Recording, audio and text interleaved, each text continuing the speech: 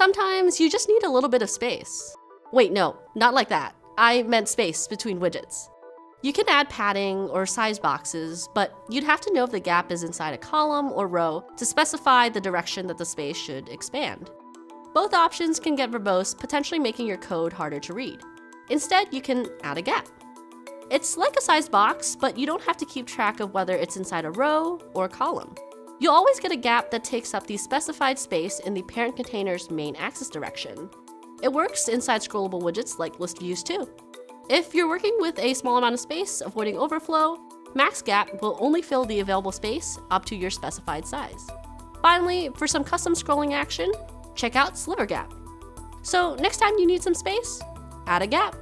For more info on gap and all the other packages, head to pub.dev.